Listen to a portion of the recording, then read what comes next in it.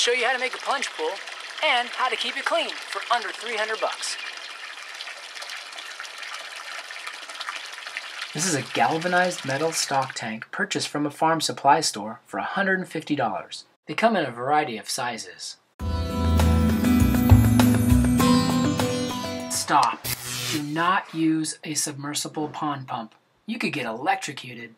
A much safer alternative would be to buy a pump with a filter in it that's made for above ground pools.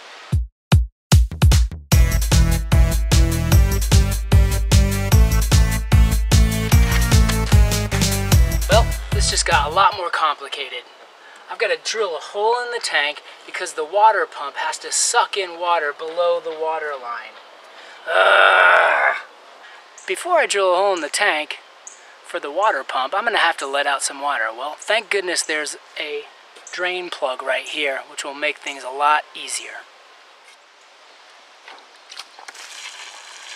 Okay, I went to the hardware store and I bought the sink drain and a special drill bit to drill a hole through the tank so that I can insert this in and then insert into here. Here I go.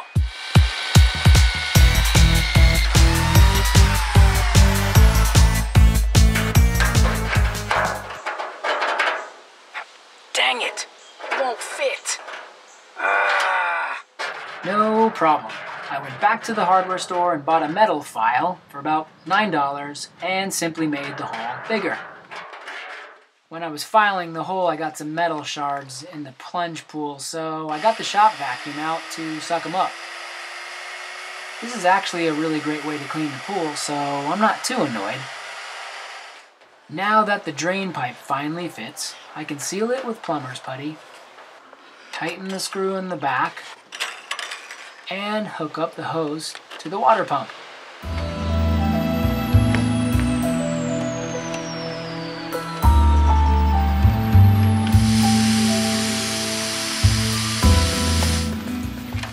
Be sure to read all the instructions in your pump manual to make sure you hook it up right. Okay, here comes the moment of truth. Plug it in.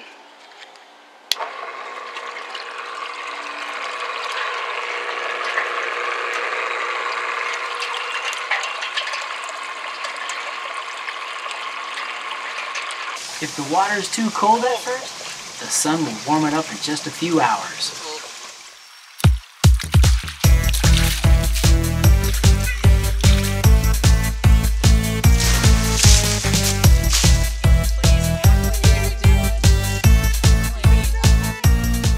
I didn't want the outlet pipe hanging over the edge of the pool, so I made a third trip to the hardware store and I bought a fitting that allows me to hook it up into another hole and clamp it.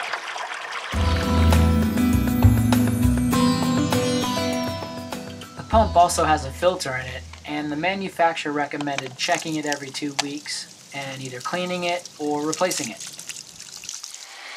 I got this skimmer for $6 at the hardware store. It's a great way to clean off bugs and other debris. At the same hardware store, I bought these pool test strips.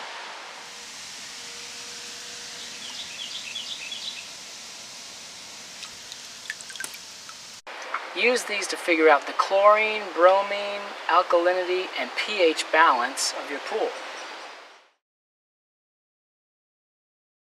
Using the website poolcalculator.com and YouTube videos showing the BBB method of using bleach, borax, and baking soda, I'm going to try to keep this pool clear and clean.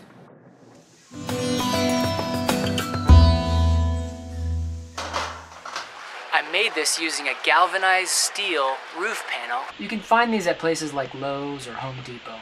I attached 2 wood studs to make it easier to remove. I was going to tell you how to make a plunge pool for $300. Well, guess what? It only cost $259. Cheers.